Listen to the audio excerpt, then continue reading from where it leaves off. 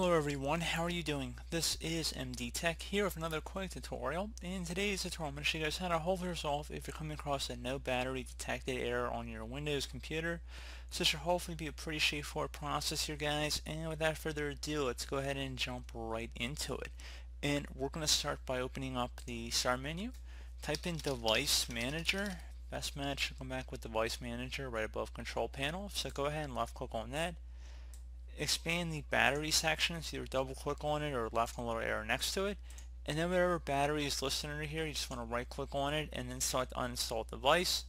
Select uninstall, so any batteries that are listed under here you just want to uninstall them, and then just restart your computer, and once you've restarted your device that should be good to go. And also just make sure if you do have a battery that can pop in and out of your system, just make sure it's securely in there. So maybe you didn't put it in tightly, just make sure you give it a little push just to make sure if it's that kind of laptop, so if you can just give it a little push to make sure that it's in securely, that should also be something you should check for as well. So as always, thank you guys for watching this brief tutorial. Do hope I was able to help you out, and I do look forward to catching you all in the next tutorial. Goodbye.